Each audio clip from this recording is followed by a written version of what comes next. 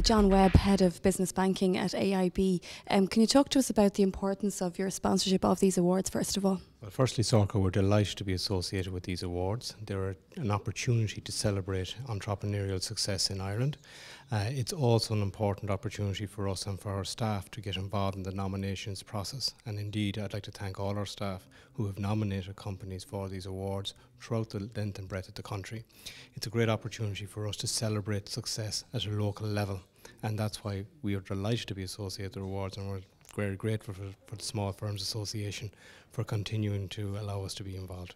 Great. And in terms of actual supports to small businesses then, what is AIB doing to help small companies now? Well, small businesses are important to us. The government has invested and the taxpayers invested a significant amount of money into AIB. Without that support, we would not exist. So simply put, we have to align our role, all our actions to supporting the economic recovery, supporting job creation in Ireland, and that's what we're about. In terms of specific actions we're taking, one specific thing that I'd like to highlight is the Job Creation Loan Fund, which we've launched at the beginning of February.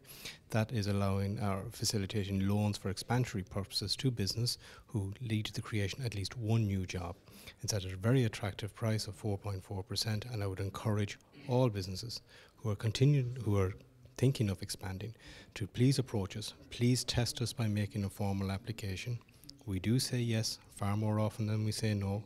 If the answer is no, please use your right of internal appeal. If the answer to that is no, please use your right to the external appeal with the Credit Review Office. Okay.